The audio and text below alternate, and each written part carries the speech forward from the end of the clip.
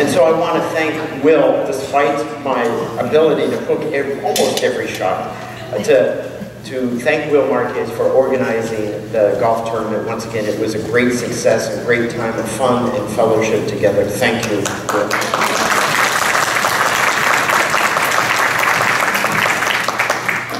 And despite my ability to hit every golf ball to the left, there is something about being outside, being in nature, despite where your golf ball goes, that changes you. Being in nature, the majesty of nature.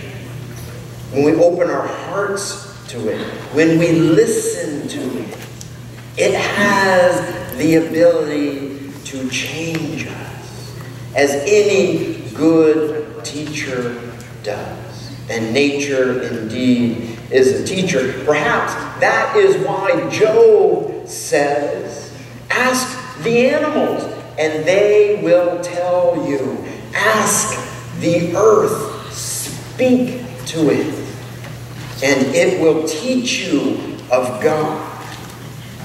Of course, you know already today is Earth Day, so that is exactly what we're going to do today. We are going to speak to the earth. We will listen to it.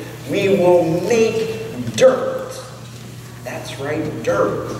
Our teacher. And we do. We turn our attention to dirt. Because the truth is, and I don't want anybody to take this the wrong way, but you are, and I am, we all are dirt. We are dirt. I mean, that's what the Bible says. That's what Genesis says, as we heard in our story this morning. That is the proclamation of Ash Wednesday, when we don crosses on our forehead of ash.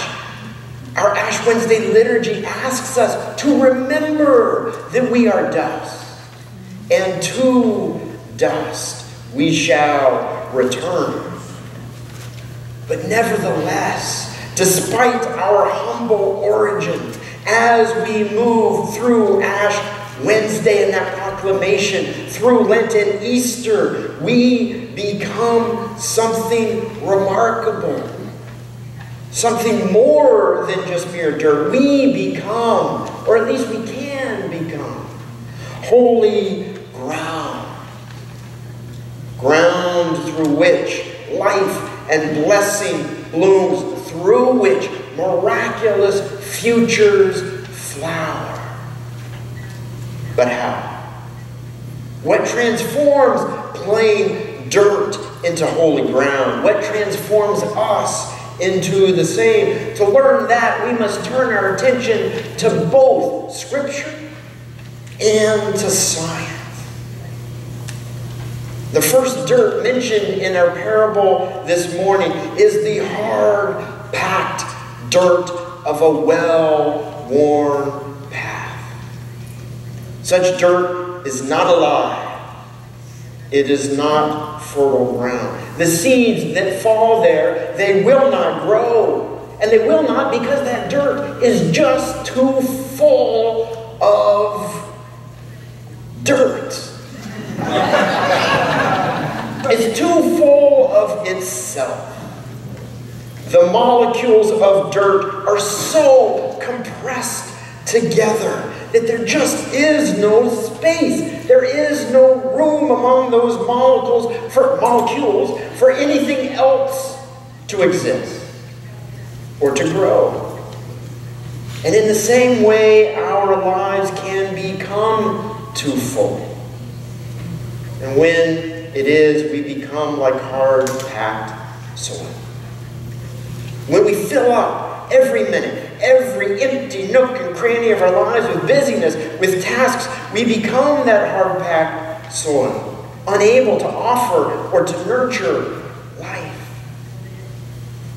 What hard-packed dirt needs, what our hard-packed lives need, is to become pockets and have within us pockets of Sabbath-like space.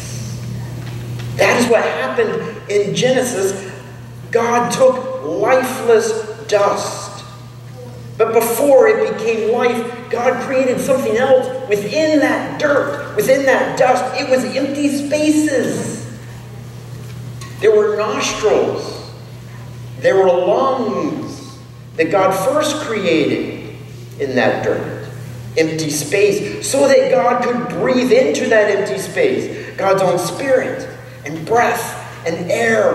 And it is then that that dirt came alive. God called that person created Adama.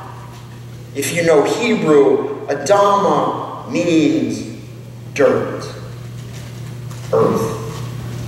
In the same way, if we are to be filled with life and offer it to others, we must incorporate into ourselves some room within, some space, some time, so that God can breathe God's Spirit into us. And when we create that space in our hearts, in our lives, for God, for something, for someone else other than ourselves, amazing things begin to happen. Amazing things come to life. Soil science teaches us that the most fertile soil on this earth has plenty of room in it. So much room that 1 square foot of soil, roughly the size of this very basket, 1 square foot of soil, fertile soil, contains 93 million organisms in that amount of space. That's a lot of space. We got to create a lot of room for God if we are to become that same kind of fertile soil. Those organisms, that 93 million in that small space, they're nematodes and they're mites, they're millipedes, they're earthworms and ants and larvae of all kinds. Not only do those animals create even more extra space within that soil by their burrowing around, they also break down the organic matter, leaves, twigs, and moss, which enriches that soil with nutrients.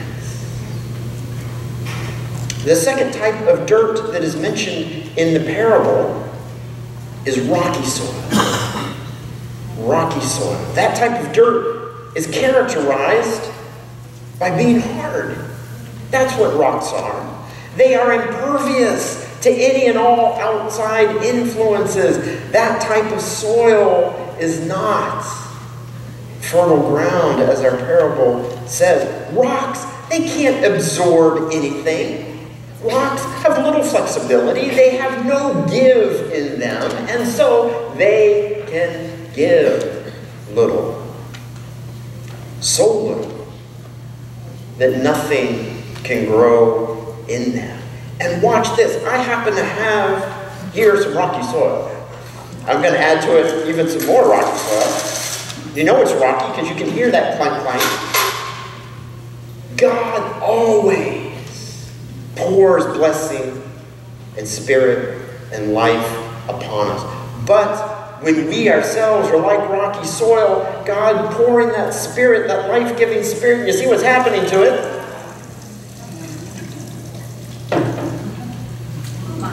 Oh my. Rocky soil just can't absorb gifts. It can't absorb the gifts that God continuously pours upon it.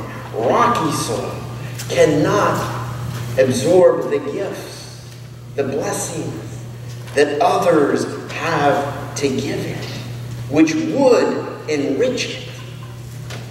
But rocks are too hard. They're too impervious. If we are going to become holy ground, we need to be a little less rock-like, a little less impervious to others, to outside ideas and ways, we need to be a little bit more open to absorbing, incorporating into ourselves the gifts of others. Because it is those gifts, like the new members that we just accepted into our church, which enrich us, just as that 93 million others bring to the soil. The last unproductive soil mentioned in the parable is the overextended soil. Unlike the rocky soil, which gives nothing, this overextended soil gives everything to everyone but itself. In this parable, the soil supports a wild, lush tangle of life, weeds, thorns, including the good seed. But soon, all that life gets choked off. An interesting choice of words by Jesus. At first, out of that soil, life, it flourishes and it flows with all that giving, but soon that flow of life stops. The flow of breath, spirit, it runs dry out of that soil. Such overextended soil that is always sending energy out, becomes depleted within.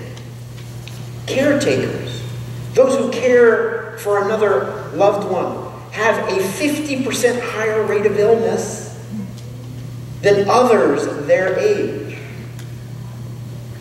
Often a caretaker's own health declines faster than the one that they are caring for. If all of our energy goes outward without any regard for self, soon that flow, our health and vitality, becomes choked off. And we become depleted in spirit and in body until physically we can't help the other. We can't even help ourselves. Interesting in this parable that both the soil, which is too full of itself, like the hard-packed soil, is unhealthy, but so too is the completely selfless soil. Finally, the last soil of the parable, when it speaks to us, when it teaches us of how to be holy ground from which life emerges 100-fold. What does it have to tell us and teach us? If we listen to this dirt, it teaches us that to serve best, to become fertile, holy ground now and into the future, to be that for God's world, we must create a balance between self-care and selfless service. We must create in our lives Sabbath-like spaces in which we can receive as well as give, and be restored as well as restore others with God's breath and spirit. The soil teaches us that hospitality, that welcome, that sharing our resources, our space and presence with others, as the soil shares with 93 million others, that is not some theoretical, some altruistic good. It is, in fact, a practical and a mutually beneficial good. For these others we welcome have gifts to offer. They contribute to our relationship with God. Without them, we become less. We know God less. And we have less to offer others in this world. So on this Earth Day, this Adama Day, may we cherish this earth and all it has to teach us. May we always be willing to learn from it, to listen to it, to respect it as our teacher. For after all, its fate is our fate. Its blessing is our blessing. Its health is our health. And why? Because we are dirt. Amen.